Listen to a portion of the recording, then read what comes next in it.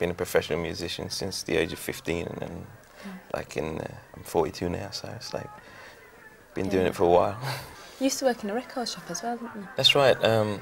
Record shop, turn minicab office, turn band rehearsal room. You know, so it all kind of pays for itself. You know, always been like trying to keep my own music business going by creating opportunities that would allow me to move on to the next step. Dexter Wansel wrote that, and I was a big fan. And people said to me, "Why do you make covers on your records? They're always there, don't you worry about a thing." At the end of the day, I'm just a big music fan, and I get to meet these people. I get to go to their houses. It's like, you know, for some people it's standing outside and collecting autographs. No, I actually go into their houses and I get to meet them and everything and chat with them, and Stevie Wonder calls my house and says, "Bluey, what do you think of this tune?" You know, so it's like, for me, it's like a big high, you know, massive trip. Incognito is right at the forefront of the soul scene. Do you find it hard to keep that consistency? I think it's easy because it's coming from, for me, because it's coming from a national musical point, and I've never seen like just this place here, my home Britain, as my boundary, my barrier.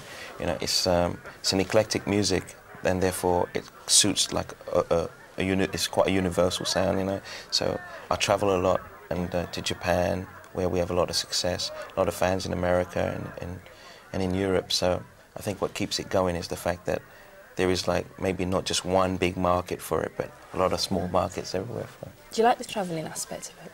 Definitely. In a way, a lot of people think that it's a byproduct of what I do, where if they really knew me, this is what I set out to do in the first place. This is what's more important to me than music, the actual journey making, the travelling. Your album, No Time Like the Future, it's taken you 2 years to do? Yeah. And your first one only took 6 weeks, so it's a bit of a difference. But, you know, in those 2 years, you don't just make music. It's the adventures that led to the album, you know, within those 2 years that are quite incredible for me, because every album is only like an entry in a diary, after all, you know. So that's all it is. It's like a captain's log of the events that's gone on previous. So if you listen to the previous album, Beneath the Surface, it's down tempo, it's mellow, because that's where I was. I was going through divorce, you know, I was going through personal things in my life, and it has to reflect. What sort of guests have you used on the album? Mesa and Jocelyn that came in from America, and my friends Irakiri from Cuba. You know, we're in town doing a stint at Ronnie Scott's and got them in the studio and playing. Just people that came through the doors, and also people that were interested in using for quite a while and watching the growth of their careers, and suddenly they're in the band. There's always some of the old, and some of the new. My son's on this record. He worked right across the album. He's on like 5 or 6 tracks. Does each track tell a story of the time that you wrote it? I think so.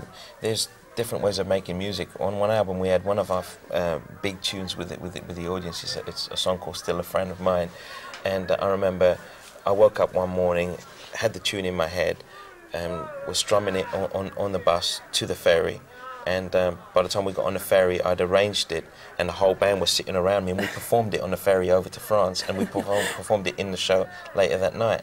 So when it comes from an experience that you've already made, it's easy. It's like writing a diary, and you know, and that's what I do. Is I write my diary every day, and then I look at it and I just draw my songs from it. How do you feel about people like Masters at Work and MJ Cole remixing your music?